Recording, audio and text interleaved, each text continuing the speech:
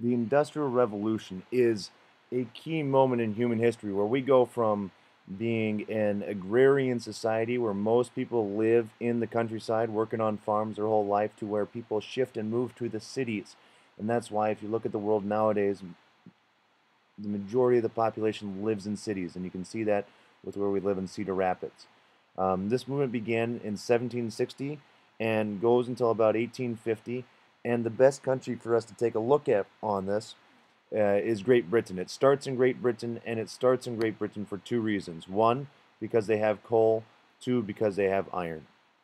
Coal is a key resource to have because it is much better than wood for burning, and it allows you to burn things at a higher temperature, which is needed for if you're going to smelt iron and other metals. And iron is the key metal at this time. It's much more durable than bronze or anything else, and they will use it to make almost everything in creating new buildings, creating new inventions, things like the steam locomotive. All of those will use metals instead of wood um, and other materials. Now, if you're going to have or to use these resources, you need to be able to transport them. And England had a lot of great waterways. They had a lot of rivers and they had a lot of canals, so this made it really easy to transport them. And it's easier because you can just load it on a boat and it'll flow down with the current, or you can put a ship behind it and it'll push it, and it can carry a lot more than trying to have some horses or oxen draw it through the streets.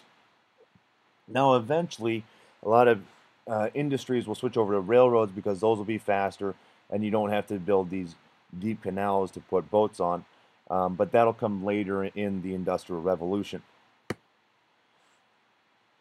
Now, the key component to this, or that the other key component, other than having those resources that you need to have, is you need to have an agricultural revolution. And this is where farming became more efficient. And when farming becomes more efficient through new technologies such as seed drills or new ideas such as crop rotation and using fertilizer, you're going to get a lot more product or a lot more crops. And when you have a lot more crops, you're going to have a population increase because of the abundant food, and because that food will be a lot cheaper, people will be able to eat more. More kids will survive to adulthood and then have more kids. And you can see that we have a sharp spike in the population around 1700, right here in this area. We got 1700 there, and the population of the world spikes, and it's still spiking today because of our continued improvements in agriculture, but also in other industries such as health and other technologies that have made our life easier. Now, this was a good thing. All this farming, all the new crops was a good thing. It allows people to have more food, but at the same time, there's a downside to it. Um, the rich landowners wanted more land because they could make more money off of it, and they could grow more land. And so what they have the government do is they have the government close down the public areas, and what we have are these enclosure acts.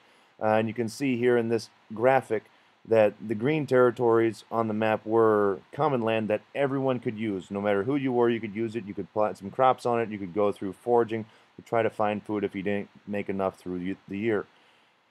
And these get closed down, and this will force the poor people to starve that can't use this or that don't have a farm, and they then leave the countryside and they leave for the cities where new jobs are coming up. And so we have this urbanization where everyone's flocking to the cities to find jobs.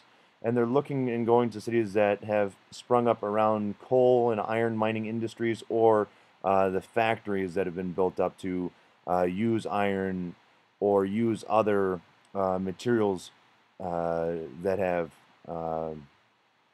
popped up during this time.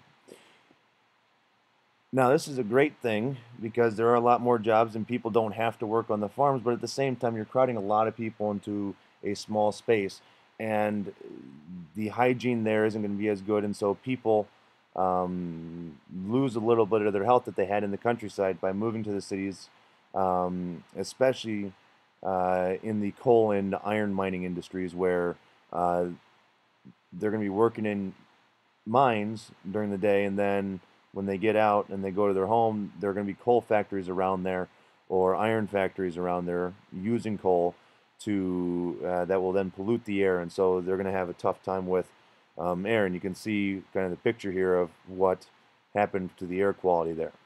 Okay. Now, with all these new industries that pop up, with the new factories, there are a lot of new ideas that come about, and the one most important idea, probably from this time, is the steam engine. It's a major power source for all the industries in it, whether you're a factory or in transportation, because it's used to power the machines in factories instead of using water wheels. They're able to use steam engines, so you don't have to be right next to a river or canal, and it's a much more reliable uh, engine than, let's say, the wind on a on a boat, or a pack animal like a donkey, a horse, an ox, or whatever that you might use to pull a cart. So they use it in the locomotive as well.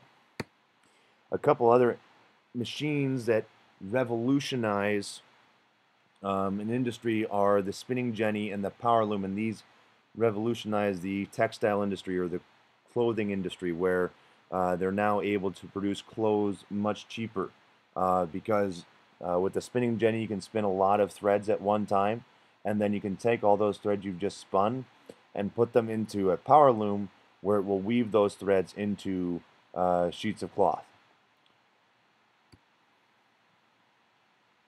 And these businesses that spring up about this time want to be left alone by the government. And there's a guy named Adam Smith who says that this is the best way to do it. He's a philosopher at the time, and he says we should have a laissez-faire economy, which means let it be. And he argues that the government if the government stays out of the businesses, businesses will run things perfectly fine, and everything will be well. Business owners will make a lot of money, workers will make some money, and the governments will make a lot of money off those taxes. And the governments will agree with this. Businesses like how it goes, and the only problem is kind of to the workers, where they're going to have longer work days, they're going to have low wages and dangerous conditions because no one's stepping in and protecting them. But this would drive up prices, according to Adam Smith and the followers of this. And so, what happens then is the government steps in, uses these laissez-faire programs. And along with that, it allows people to jump in to support industries, and they use capital or money that they use for investments to put money down to help these businesses out, and then these businesses grow and they make money off of that business.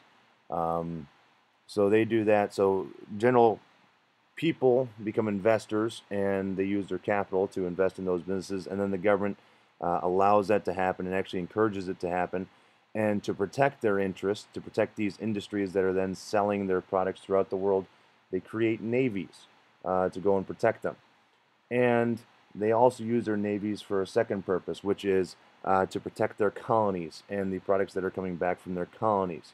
Um, you might know colonies from the start of the U.S. with the 13 colonies, where we were set up by Great Britain, and we sent raw materials back to Britain, and in return they protected us, and they sent us over finished products. And that's how the colonization works here again.